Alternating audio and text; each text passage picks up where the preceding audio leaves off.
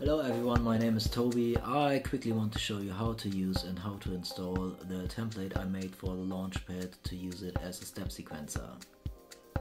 You first need to go to my homepage, which is www.abletoncourse.de.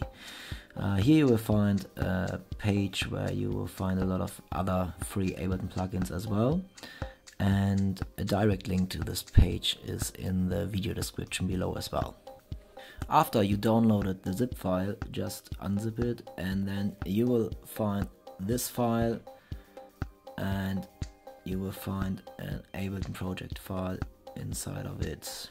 There's gonna be another written out installation guide if you need one.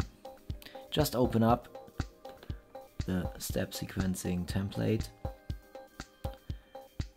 and then just drag and drop any impulse you want to use into the first track. So for example,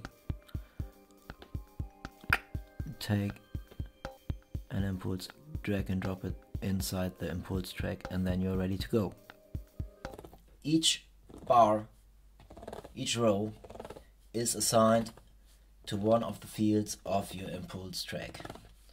So this one is a bass drum, for example. So I have now 1 and 2 and 3 and 4 and 1 and 2 and 3 and 4 and I can add some snare drum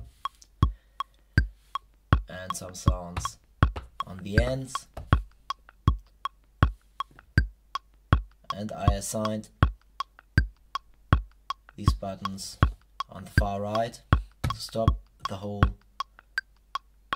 line, and then you can come in and back again.